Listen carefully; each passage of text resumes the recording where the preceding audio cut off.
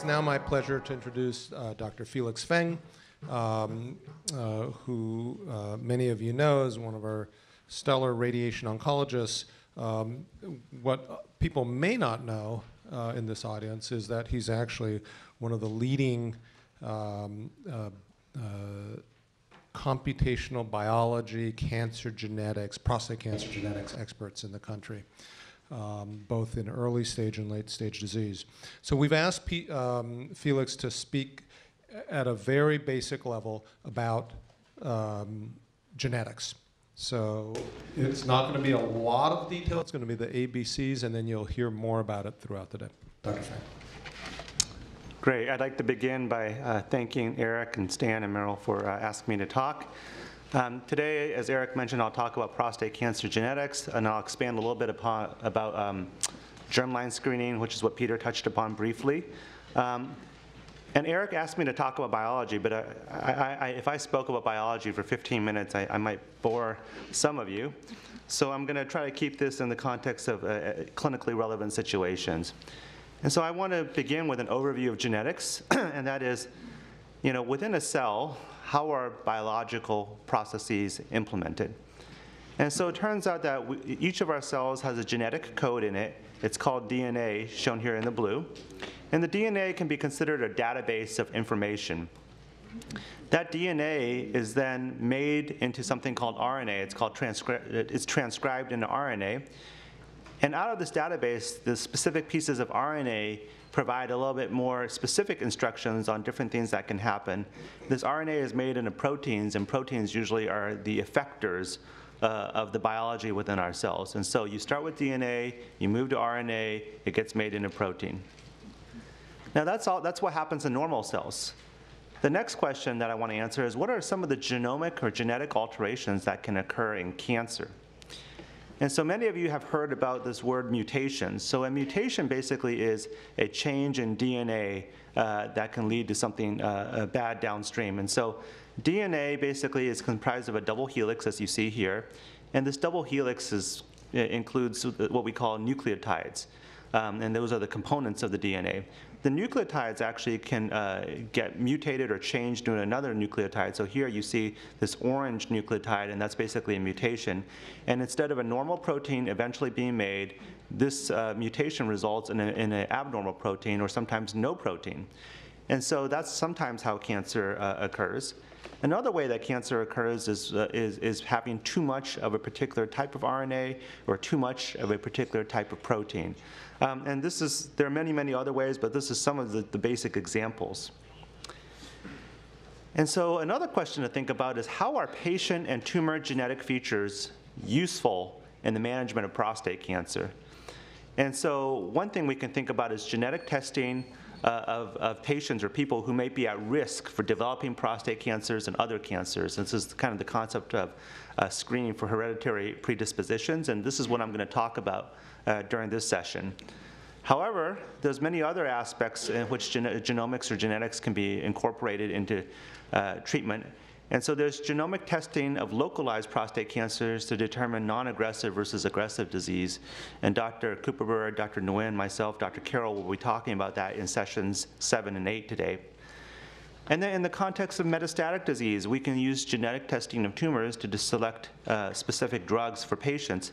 And Dr. Agrawal and Dr. Small will be talking about that in later sessions as well.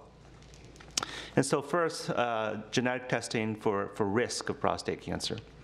So in order to do this, and this is a complicated slide, I'm going to walk you through this, I have to briefly define the difference between a germline versus a somatic mutation. And so a germline mutation is what you see on the left. And this schema basically indicates what happens when you get a sperm here and an egg that combine to form an embryo that results in a person that then makes a sperm, in this case, for reproduction. And so people can, let me rephrase this. There can be mutations that arise very early in the course of what we call embryogenesis, or making of an embryo. And if it occurs early enough, so the mutation here is shown in yellow, then what happens is every cell in an embryo ends up with this particular mutation. Every cell in a patient ends up with this mutation. And in the context of sperm and reproduction, half of the sperm carry this particular mutation. And you can say, why is it half? It's half because each of our genes has 2 copies in every cell, and so the mutation will affect 1 copy. And so when you make sperm, the sperm will only have 1 of the 2 copies. So that's a germline mutation. That's a hereditable alteration. You can also have somatic mutations, which are non-hereditable and are tumor-specific. And so these are mutations that occur later, after an embryo has formed, and only affect some cells within the person, shown here in green. And because they don't affect the reproductive cells, the sperm are normal, and nothing is passed on to the child. And so germline, hereditable, somatic, non-hereditable. Now, so when we think about mutations, one of the most common areas we think about are these set of genes called DNA repair genes. And these genes function to help us repair breaks in our DNA. And every day, when we walk along, if we get too much sunshine, we actually get a little bit of DNA breaks in our cells, and then we have normal genes that function and repair them. When you get mutation of these genes, our bodies aren't able to repair the stress as much, and this can lead to cancer. And so I want to show an example of what happens in the context of a mutation that can be passed on. So here you have a mother who has 2 copies of 2 normal copies of a gene. Here you have a father who has 1 mutation in a gene and 1 normal copy. And so the normal copy is shown here in blue, the mutation is shown in red.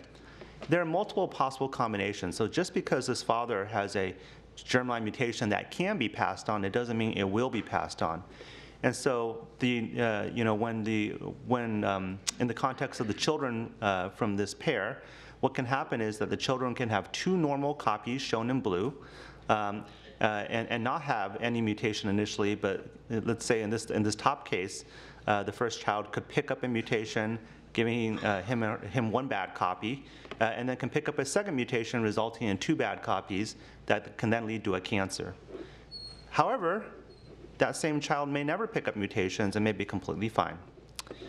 Now, another situation is where the child inherits the mutation from the father and 1 good copy from the mother. So this particular patient basically starts off with 1 good copy, 1 mutated copy, and then over the course of his lifetime picks up a second mutation and therefore ends up with the cancer. That's a germline mutation with a second somatic mutation added on. Or this person could start off with a germline mutation and never pick up the second mutation and therefore never develop the cancer. And so I think this is complex, but the point is that there are mutations that can be inherited. There can be mutations that can be acquired during the course of one's life. At the end of the day, in terms of these DNA repair genes like the BRCA gene, you need 2 non-functional copies in order to develop cancer. And so it turns out that 1 out of 10 men, it's actually about 12%, but 1 out of every 10 men with metastatic prostate cancer actually have a germline DNA repair mutation. And that basically means 10% of metastatic prostate cancer has put a possible hereditary component to it. And that's not a small number, actually. And this can represent genes like BRCA2 and BRCA1. Actually, here's a spectrum of all the different germline mutations that can be associated with developing cancers. BRCA2 in the context of prostate cancer is the most common one. But just also remember that not all men with these germline mutations actually have a family history of cancer, but we do need to be very, very careful when we screen the family history. And so when we take a family history from a patient, what we're looking for is the who, what, when, and how. Who?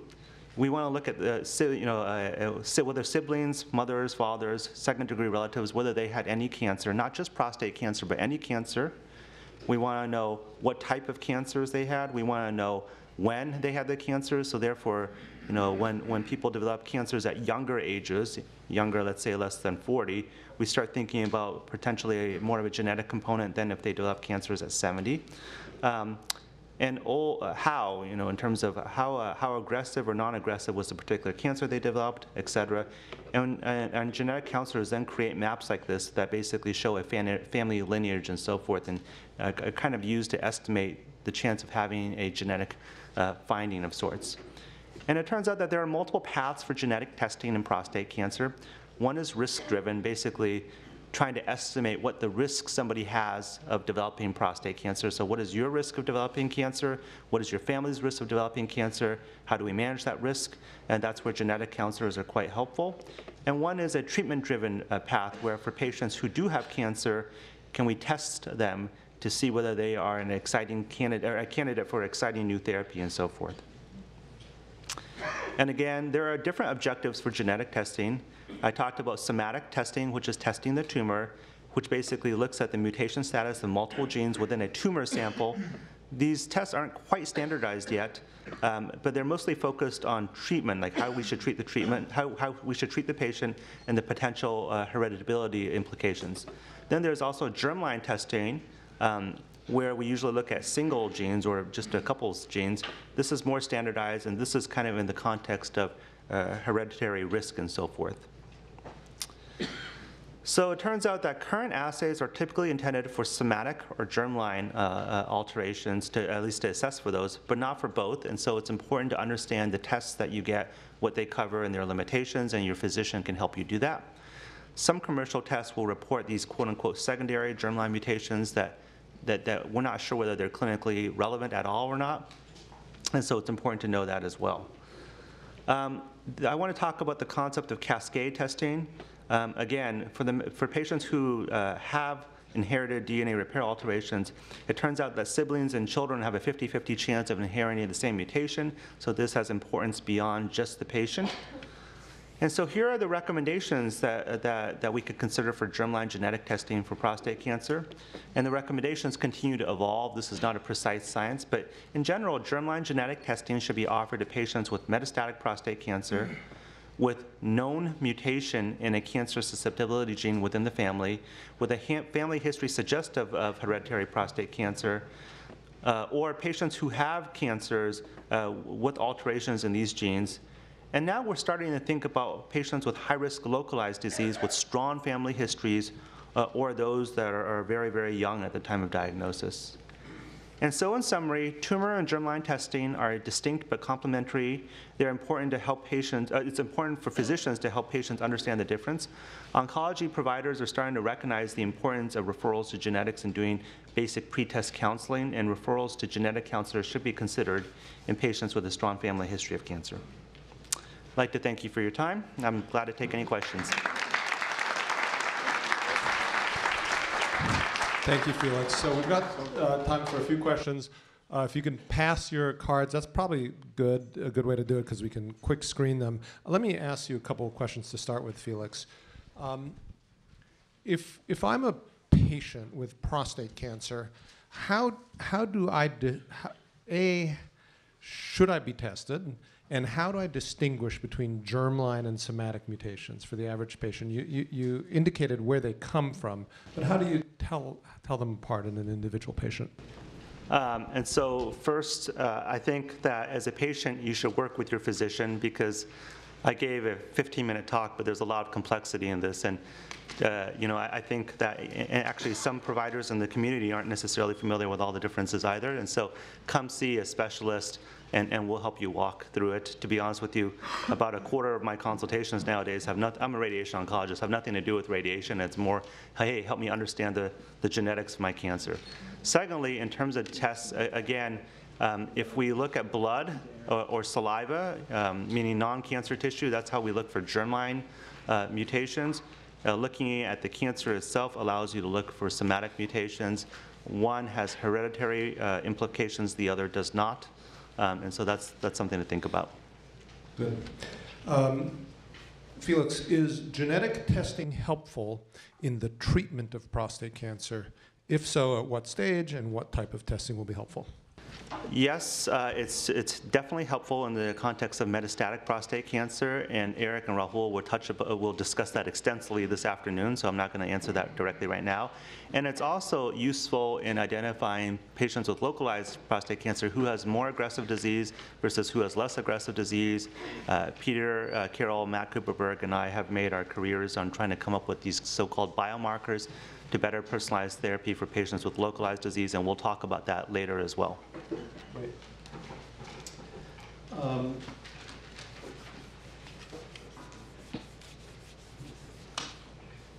there's a couple of questions here, Felix, that speak to non-prostate cancers being associated in families of prostate cancers. One specific question about melanoma. Another question about, are you suggesting that genetic genomic testing for cancers other than prostate cancer?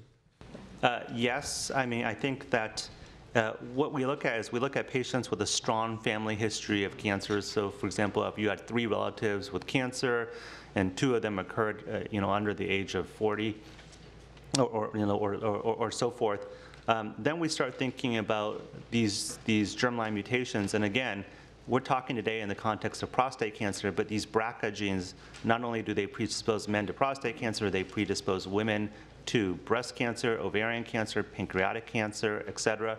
And so this isn't necessarily specific to prostate cancer, but prostate cancer being so common, they often manifest in this context. So for every man in this room who has prostate cancer, should each one of those men undergo germline testing? So germline testing, just to make it clear to everyone, is in every cell of your body. The testing, Felix showed it, is very easy. You spit into a tube, or you give a tube of blood. It's very simple. The answer is no. Eric is asking this because he's thinking that I'm going to send, I'm going to result in all 300 of you running and getting germline testing. Please do not do that, okay? So it turns out that the chances of having one of these germline mutations if you have localized prostate cancer is actually very, very low. It's only if you have metastatic prostate cancer that you start having a 10% chance of having this. For patients who do not have metastatic prostate, so patients with metastatic prostate cancer, I personally favor getting some kind of genomic testing. Patients who do not have metastatic prostate cancer, who have localized prostate cancer, I would think about getting some kind of genetic testing if they're young. If I see a 40-year-old patient, I'll think about it.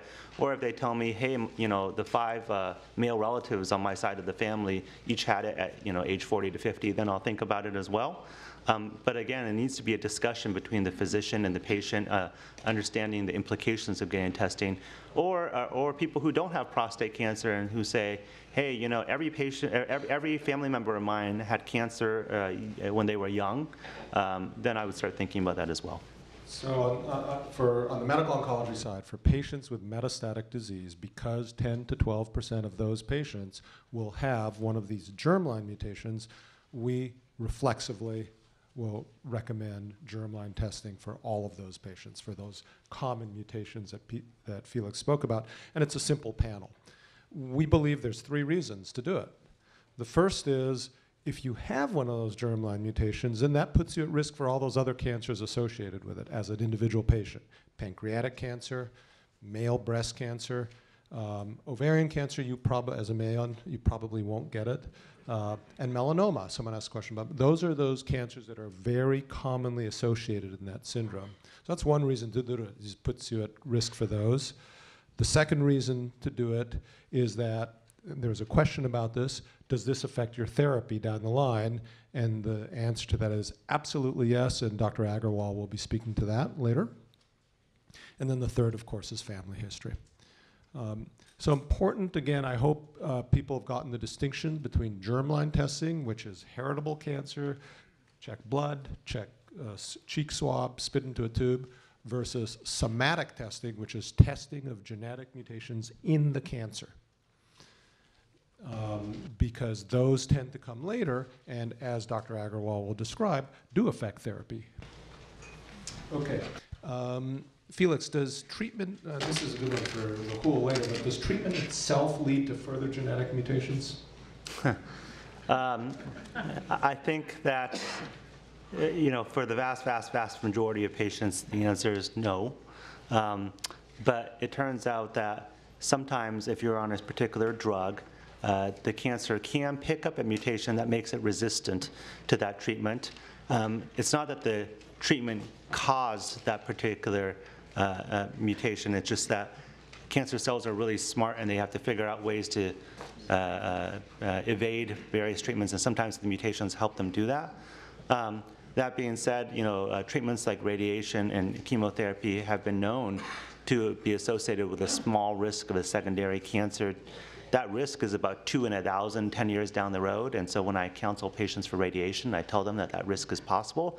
But I also tell them we got to treat the cancer that they have, not worry about the 2 in 1,000 chance of developing that second cancer 10 years later. Great. Thank you, Dr. Fleming. Thank you.